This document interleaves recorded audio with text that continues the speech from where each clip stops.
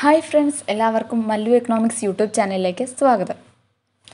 ഇന്നത്തെ വീഡിയോയിൽ ചർച്ച ചെയ്യാൻ പോകുന്നത് യൂറോപ്യൻ യൂണിയൻ ആൻഡ് ഇൻ്റർനാഷണൽ ട്രേഡിനെ പറ്റിയാണ്. യൂറോപ്യൻ യൂണിയനും ഇൻ്റർനാഷണൽ ട്രേഡും എങ്ങനെ ബന്ധപ്പെട്ടിരിക്കുന്നു എന്നതിനെ പറ്റിയാണ്. അപ്പം നമുക്ക് വീഡിയോയിലേക്ക് പോകാം. The European Union is one of the most outward-oriented economies in the world. It is also the world's largest single market area. European union എന്ന് പറയുന്നത് ലോകത്തിലെ തന്നെ ഏറ്റവും വലിയ അല്ലെങ്കിൽ ബാഹ്യമായ സമ്പദ് വ്യവസ്ഥകളിലൊന്നാണ്. Most outward oriented economies in the world എന്നാണ് പറയുന്നത്. It is also the world's largest single market area. ലോകത്തിലെ തന്നെ ഏറ്റവും വലിയ single market area എന്നറിയപ്പെടുന്നതും European union തന്നെയാണ്. Free trade among it's members was one of the European Union's founding principle and it is committed to opening up world trade as well. European യൂണിയൻ്റെ founding പ്രിൻസിപ്പിളിൽ ഒന്നായിട്ട് പറയപ്പെടുന്നത് free ട്രേഡാണ്. Free trade എന്ന് പറയുന്നത് European യൂണിയൻ്റെ member കൺട്രീസിന് free trade അനുവദിക്കുക അല്ലെങ്കിൽ അത് assure ചെയ്യുക എന്നുള്ളതാണ് ഇതിൻ്റെ ഫൗണ്ടിങ് പ്രിൻസിപ്പിൾ. അതുപോലെ തന്നെ വേൾഡ് ട്രേഡ് ഓപ്പണിംഗ് അപ്പ്, ഒരു തുറന്ന രീതിയിലുള്ള ലോകോത്തര വ്യാപാരം, അതാണ് ഉദ്ദേശിക്കുന്നത്. അപ്പോൾ രണ്ട് ഫൗണ്ടിങ് പ്രിൻസിപ്പിളാണ്. ഒന്ന് ഫ്രീ ട്രേഡ്, അതുപോലെ തന്നെ ഓപ്പണിംഗ് അപ്പ് വേൾഡ് ട്രേഡ്. പിന്നെ from 1999 to 2010 EU foreign trade doubled and now accounts for over 30% of the EU's gross domestic product. 1999 മുതൽ 2010 വരെയുള്ള കണക്കുകൾ എടുക്കുകയാണെങ്കിൽ യൂറോപ്യൻ യൂണിയൻ്റെ ഫോറിൻ ട്രേഡ് എന്ന് പറയുന്നത് ഇരട്ടിച്ചു അല്ലെങ്കിൽ ഡബിൾഡ് ആയെന്നാണ് പറയുന്നത്. The European Union is responsible for the trade policy of the member countries and negotiates agreements for them. European union എന്ന് പറയുന്നത് തന്നെ മെയിൻ അവരുടെ റെസ്പോൺസിബിലിറ്റി എന്ന് പറയുന്നത് മെമ്പർ കൺട്രീസിന് ട്രേഡ് പോളിസീസൊക്കെ സെറ്റാക്കി കൊടുക്കും. അതുപോലെ തന്നെ അതിൻ്റെ നെഗോഷിയേഷൻസ് ഒക്കെ കറക്റ്റായിട്ട് ചെയ്തു കൊടുക്കുക എന്നുള്ളതാണ് യൂറോപ്യൻ യൂണിയൻ്റെ main responsibility. The trade policy of the member countries and negotiate agreements for them. The European Union actively engages with countries or regional groupings to negotiate trade agreements. European union trade agreements negotiate ചെയ്യാൻ വേണ്ടിയിട്ടാണ് responsible ആയിട്ടുള്ളതെന്ന് പറഞ്ഞു. അതുപോലെ തന്നെ ഈ trade എഗ്രിമെൻറ്റ്സിൻ്റെ നെഗോഷിയേഷൻസിനൊക്കെ വേണ്ടിയിട്ട് കൺട്രീസിലും അതുപോലെ തന്നെ regional ഗ്രൂപ്പിങ്സിലും രാജ്യങ്ങൾക്കിടയിലും അതുപോലെ തന്നെ പ്രാദേശികമായിട്ടുള്ള ഗ്രൂപ്പുകളുടെ ഇടയിലുമൊക്കെ സജീവമായി ആക്റ്റീവ്ലി എൻഗേജ് ചെയ്യുന്നുണ്ടെന്നാണ് പറയുന്നത്. These agreements grant mutually beneficial access to the markets of both the EU and the countries concerned. ഈ എഗ്രിമെൻറ്റ്സ് എന്ന് പറയുന്നത് ഒരേപോലെ തന്നെ യൂറോപ്യൻ കൺട്രീസിനും അതുപോലെ തന്നെ അതിൻ്റെ മെമ്പർ കൺട്രീസിനും ഒരേപോലെ ബെനഫിഷ്യൽ ആയിട്ടുള്ള ഒരു മാർക്കറ്റാണ് ക്രിയേറ്റ് ചെയ്യുന്നത്. European union companies can grow there business and can also more easily import the raw materials they use to make their products. ഈ ഒരു എഗ്രിമെൻറ്റ്സ് ഒക്കെ വഴി യൂറോപ്യൻ യൂണിയൻ കമ്പനീസിന് അവരുടേതായ ബിസിനസ് ഗ്രോ ചെയ്യാനും അതുപോലെ തന്നെ റോ മെറ്റീരിയൽസൊക്കെ ഈസിലി ആയിട്ട് ഇമ്പോർട്ട് ചെയ്യാനും സാധിക്കുന്നുണ്ട്. പിന്നെ പറയുന്ന ഒരു കാര്യം എന്ന് വെച്ചിട്ടുണ്ടെങ്കിൽ ഈ എഗ്രിമെൻ്റൊക്കെ പല രീതിയിലും യുണീക്കാണ്. കാരണം പല കാര്യങ്ങളും അതിൽ ഉൾപ്പെട്ടിട്ടുണ്ടാകും. ഒന്നെങ്കിൽ താരിഫ് റിഡക്ഷൻസ്, ഇൻ്റലക്ച്വൽ പ്രോപ്പർട്ടി പരമായിട്ടുള്ള റൂൾസ്, സസ്റ്റൈനബിൾ ഡെവലപ്മെൻറ്റ് അല്ലെങ്കിൽ ഹ്യൂമൻ റൈറ്റ് ക്ലോസസ്, ഇതൊക്കെ ഇൻക്ലൂഡ് ചെയ്തിട്ടായിരിക്കും ഈ എഗ്രിമെൻ്റ് ഉണ്ടാവുക.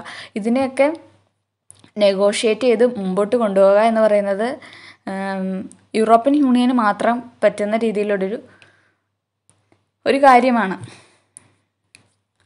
അപ്പം യൂറോപ്യൻ യൂണിയൻ എന്ന് പറയുന്നത് വ്യാപാര കരാറുകൾ അല്ലെങ്കിൽ ട്രേഡ് എഗ്രിമെൻറ്റ്സിൽ കാര്യക്ഷമമായി ഇടപെടുന്നു. ആക്റ്റീവ്ലി എൻഗേജ് എന്നാണ് പറയുന്നത്. കൺട്രീസിലും റീജിയണൽ ഗ്രൂപ്പിങ്സിലൊക്കെ ഇടപെടുന്നു. അതുപോലെ തന്നെ ഈ ട്രേഡ് എഗ്രിമെൻറ്റ്സ് എന്ന് പറയുന്നത് യൂറോപ്യൻ യൂണിയനും അതുപോലെ തന്നെ മെമ്പർ കൺട്രീസിനും ഒരേപോലെ ബെനഫിഷ്യൽ ആയിട്ടുള്ള ഒരു ആക്സസ് ടു ദ മാർക്കറ്റ് കൊടുക്കുന്നുണ്ട്. ഈ ട്രേഡ് എഗ്രിമെൻറ്റ്സ് ഒക്കെ വഴി യൂറോപ്യൻ യൂണിയൻ കമ്പനീസിന് ബിസിനസ് ഗ്രോ ചെയ്യാനും റോ മെറ്റീരിയൽസ് ഒക്കെ ഇമ്പോർട്ട് ചെയ്യാനൊക്കെ ഈസിലി ആയിട്ട് പറ്റുന്നുണ്ടെന്നാണ് പറയുന്നത്. The European union also gets input from the public business and non government bodies when negotiating trade agreements or rules. European union ഇങ്ങനത്തെയുള്ള trade agreements ഒക്കെ negotiate ചെയ്യുന്നത് വഴി പബ്ലിക്കിൽ നിന്നും ബിസിനസ്സിൽ നിന്നും അതുപോലെ തന്നെ ഗവൺമെൻറ് ബോഡീസ് അല്ലാത്ത നോൺ ഗവൺമെൻറ് ബോഡീസിൽ നിന്നൊക്കെ കിട്ടുന്നുണ്ടെന്നാണ് പറയുന്നത്. The EU supports and defends EU industry and business by working to remove trade barriers so that European exporters gain fair conditions and access to other markets. At the same time, the European Union supports foreign companies with practical information on how to access the European Union markets. European union ഒരേ തരത്തിൽ support ചെയ്യുകയും defend ചെയ്യുകയും ഉണ്ടെന്നാണ് പറയുന്നത്. അത് ചെയ്യുന്നത് എന്തിനാണെന്ന് വെച്ചിട്ടുണ്ടെങ്കിൽ ട്രേഡ് ബരിയേഴ്സൊക്കെ റിമൂവ് ചെയ്യുക, അങ്ങനെയാണ് ഡിഫെൻഡ് ചെയ്യുന്നത്. ട്രേഡ് ബരിയേഴ്സൊക്കെ അല്ലെങ്കിൽ റിമൂവ് ചെയ്തതുകൊണ്ട് എക്സ്പോർട്ടേഴ്സിന് ഒരു ഫെയർ ആയിട്ടുള്ള മാർക്കറ്റ് ആക്സസ് കൊടുക്കുക, അതാണ് യൂറോപ്യൻ യൂണിയൻ്റെ മെയിൻ ലക്ഷ്യം. അങ്ങനെയാണ് യൂറോപ്യൻ യൂണിയൻ ട്രേഡ് ബരിയേഴ്സിനെ ഡിഫെൻഡ് ചെയ്തുകൊണ്ട് ഒരു ബെറ്റർ എൻവയോൺമെൻറ്റ് അല്ലെങ്കിൽ ബെറ്റർ മാർക്കറ്റ് ആക്സസ് പ്രൊവൈഡ് ചെയ്യുന്നത്. അതുപോലെ തന്നെ at the same time the European union supports four foreign companies with practical information on how to access the European union market. European union market ഒരു practical ഇൻഫർമേഷനൊക്കെ വെച്ച് access ചെയ്യാൻ നിൽക്കുന്ന കമ്പനീസിനെ അങ്ങനെ നിൽക്കുന്ന foreign കമ്പനീസിനെ European union support ചെയ്യുന്നുണ്ട് അതേ സമയത്ത്. അങ്ങനെയാണ് അതുകൊണ്ടാണ് European union supports and defence European union industry and business by working to remove trade barriers so that European exporters gain fair conditions and access to other markets. അതുപോലെ തന്നെ at the same ടൈമിൽ European union supports foreign companies with practical information on how to access European union market, അങ്ങനെ പറയുന്നത്. European union also works with the world trade organisation to help set global trade rules and remove obstacles to trade between WTO members. ആഗോളതരത്തിലുള്ള വ്യാപാര നിയമങ്ങൾ സജ്ജീകരിക്കുന്നതിനും അതുപോലെ തന്നെ WTOയുടെ member countries തമ്മിലുള്ള വ്യാപാരത്തിനുള്ള തടസ്സങ്ങൾ നീക്കുന്നതിനും ഒക്കെ സഹായിക്കുന്നതിന് ഒരു ലോക വ്യാപാര സംഘടനയായിട്ട് യൂറോപ്യൻ യൂണിയൻ പ്രവർത്തിക്കുന്നു എന്നാണ് പറയുന്നത്. അപ്പോൾ പറയുന്നത് എന്താണെന്ന് വെച്ചിട്ടുണ്ടെങ്കിൽ യൂറോപ്യൻ യൂണിയന് ഇങ്ങനെയുള്ള ട്രേഡ് എഗ്രിമെൻറ്റ്സ് ഒക്കെ നെഗോഷിയേറ്റ് ചെയ്യുന്നത് വഴി പബ്ലിക്കിൽ നിന്നും ബിസിനസ്സിൽ നിന്നും അതുപോലെ തന്നെ നോൺ ഗവൺമെൻറ് ബോഡീസിൽ നിന്നൊക്കെ ഇൻപുട്ട് കിട്ടുന്നുണ്ടെന്നാണ് പറയുന്നത്. അതുപോലെ തന്നെ ട്രേഡ് എഗ്രിമെൻറ്റ്സ് ഒക്കെ ഒരേ നിലയിൽ കൊണ്ടുപോകുന്നതിന് സപ്പോർട്ട് ചെയ്യുകയും ഡിഫെൻഡ് ചെയ്യുകയും ചെയ്യുന്നുണ്ട്. ഡിഫെൻഡ് ചെയ്യുക എന്ന് വെച്ചിട്ടുണ്ടെങ്കിൽ റിമൂവ് ട്രേഡ് ബരിയേഴ്സ് വഴിയാണ് യൂറോപ്യൻ യൂണിയൻ ഡിഫെൻഡ് ചെയ്യുന്നത്. അതുപോലെ തന്നെ യൂറോപ്യൻ യൂണിയൻ മാർക്കറ്റിലേക്ക് പ്രാക്ടിക്കൽ ഇൻഫർമേഷൻ വഴി അത് ആക്സസ് ചെയ്തുകൊണ്ട് കടന്നു വരുന്ന ഫോറിൻ കമ്പനീസിനെയൊക്കെ യൂറോപ്യൻ യൂണിയൻ സപ്പോർട്ട് ചെയ്യുകയും ചെയ്യുന്നുണ്ട്. യൂറോപ്യൻ യൂണിയൻ എന്ന് പറയുന്നത് വേൾഡ് ട്രേഡ് ഓർഗനൈസേഷനുമായിട്ട് വർക്ക് ചെയ്യുന്നുണ്ട്. ഗ്ലോബൽ ട്രേഡ് റൂൾസ് അതുപോലെ തന്നെ ഒബ്സ്റ്റക്കിൾസ് ഒക്കെ റിമൂവ് ചെയ്യാനും WTO മെമ്പേഴ്സുമായിട്ട് ട്രേഡ് ചെയ്യുന്നുണ്ട്. യൂറോപ്യൻ യൂണിയനും ട്രേഡ് എഗ്രിമെൻറ്റും തമ്മിലുള്ള കാര്യം പറയുകയാണെങ്കിൽ there are 3 main types of agreements.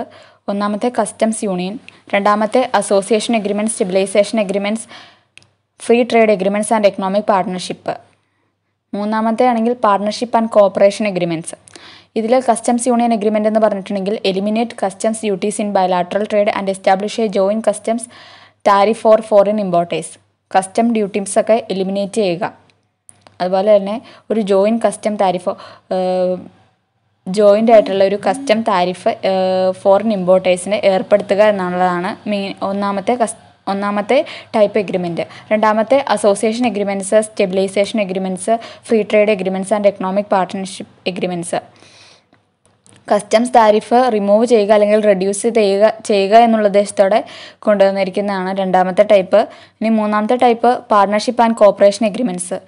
Provide A general framework four bilateral economic relations, leave custom tariffs as they are. ഒരു പൊതുവായിട്ടുള്ള ഒരു ജനറൽ ഫ്രെയിംവർക്ക് ഉണ്ടാക്കിയെടുക്കുക ഇവരുടെ എക്കണോമിക് റിലേഷൻസിൽ. അതാണ് മൂന്നാമത്തെ ടൈപ്പ്. കസ്റ്റം താരിഫ്സ് അവർക്ക് വേണമെങ്കിൽ ഉപേക്ഷിക്കാം. അങ്ങനെ ഒരു സെറ്റപ്പിൽ പാർട്ണർഷിപ്പ് ആൻഡ് കോഓപ്പറേഷൻ എഗ്രിമെൻറ്റ്സ് എന്ന് പറയുന്നത്. ഇന്നത്തെ വീഡിയോയിൽ യൂറോപ്യൻ യൂണിയൻ ആൻഡ് ഇൻ്റർനാഷണൽ ട്രേഡിനെ പറ്റിയാണ് ചർച്ച ചെയ്തത്. വീഡിയോ ഒരു തവണ കണ്ടിട്ട് മനസ്സിലായില്ലെങ്കിൽ വീണ്ടും റിപ്പീറ്റ് ചെയ്ത് കാണുക. അതുപോലെ തന്നെ വീഡിയോ ഇഷ്ടപ്പെട്ടെങ്കിൽ ലൈക്ക് ചെയ്യുക, ഷെയർ ചെയ്യുക, സബ്സ്ക്രൈബ് ചെയ്യുക. നിങ്ങളുടേതായ അഭിപ്രായങ്ങൾ കമൻറ്റ് സെക്ഷനിൽ കമൻറ്റ് ചെയ്യുക.